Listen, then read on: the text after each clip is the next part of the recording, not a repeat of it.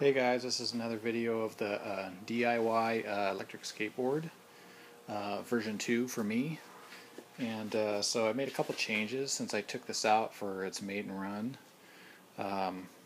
One thing is the electronics box. I changed it and got something a little bit smaller.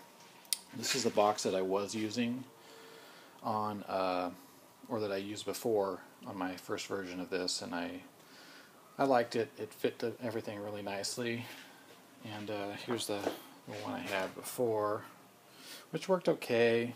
I just didn't like it. It was kind of goofy looking with, it just looks funky with all the compartments. And it was a little bit big. So I want something as small as I can that will fit everything snugly. So I went back to this. And it works good. It fits my 5800 mAh battery packs in there, the 3S packs. And yeah, so anyways, I also wanted to show this where I have a hole in here where the wires come out. When I had this box set up, it was like this, and I had the speed control set in here. I took it on like a 7-mile ride, and the speed control started to move and shift. So when you're connecting these wires from the motor to your speed control, and you have your speed control in here, just make sure that these aren't under tension or pushing or pulling on the speed control, because if you have it set up like mine where there's nothing holding it but double-sided tape to the bottom of this box, it'll try to twist and move. So what this one did was it twisted and it moved and it slid, which kind of sucks because then the fan was spinning in there, and it was, the fan was up tight against this lid, and which probably wasn't really good for it.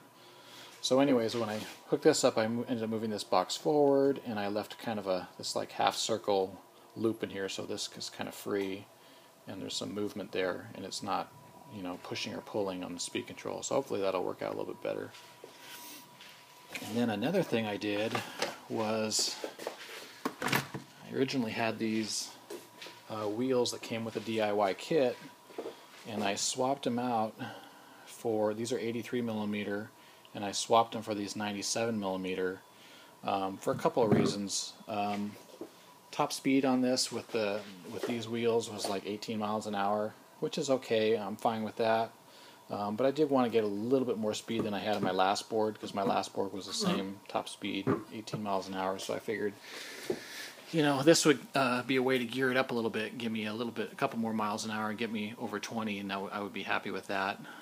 Plus, this board, when I originally ordered it, I saw that I knew it was red here, but I saw it had the orange in the method decal, so I wanted to kind of color match that, and so I got the orange wheels, which is okay, but I didn't realize that the top, the branding on the top of the board was red, so it looked kind of funky with the orange wheels and the red lettering on the top of the board, so it kind of made it match a little bit better. Plus this is red here too, so anyway, so that'll gear me up a little bit hopefully, and it gives me a little extra clearance here. I've already scraped a little bit on the motor mount, so I did tilt this down a little bit more. Larger wheels give me a little more clearance and a little more top speed all around. So I found these for 20 bucks, so for that price I figured it would be worth a try. One more thing, this is the radio that I was using, the flysky RC car radio, and I ended up getting this little guy, again from DIYelectricskateboards.com, and I forget what they call this, but they have one of two remotes. They have this, and then they have one that's a little bit smaller that has the steering wheel from the RC car. But this little guy is like perfect, fits in your hand nice. This is the throttle, so this is forward, neutral, brake, then you let off and then pull back again for reverse.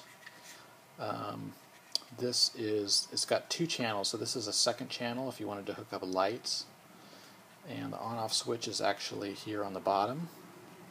This is the bind button, and then it has LED here, and I believe it stays on red, and I think it's supposed to blink when it gets low, so it does give you indication when it's low. And this hole here has got a little adjustment screw that you can fine-tune your throttle. So, I mean, I just bench tested it. It works great bench testing, but I'm excited to get it on the road and kind of see how that goes. So anyways, just those few changes. I'm going to range test it again right now, take it out and see if I can find a little bit longer trail this time, and see if I can run my batteries all the way down to the low voltage cutoff, and I'll post up some information down in the comments of what I'm getting as far as range. Alright, thanks guys.